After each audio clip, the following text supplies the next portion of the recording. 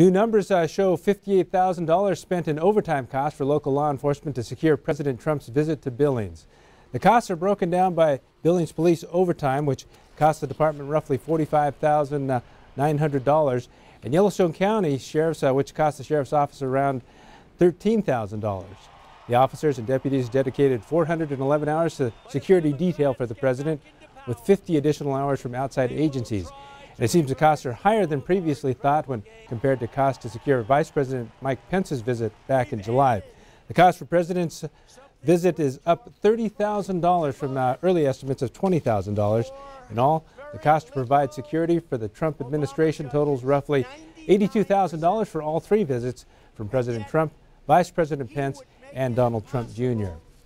Other agencies assisting were Laurel Police, the Montana Highway Patrol, Montana Fish, Wildlife, and Parks, the Montana Gambling Investigation Division, Rosebud County, and Carbon County.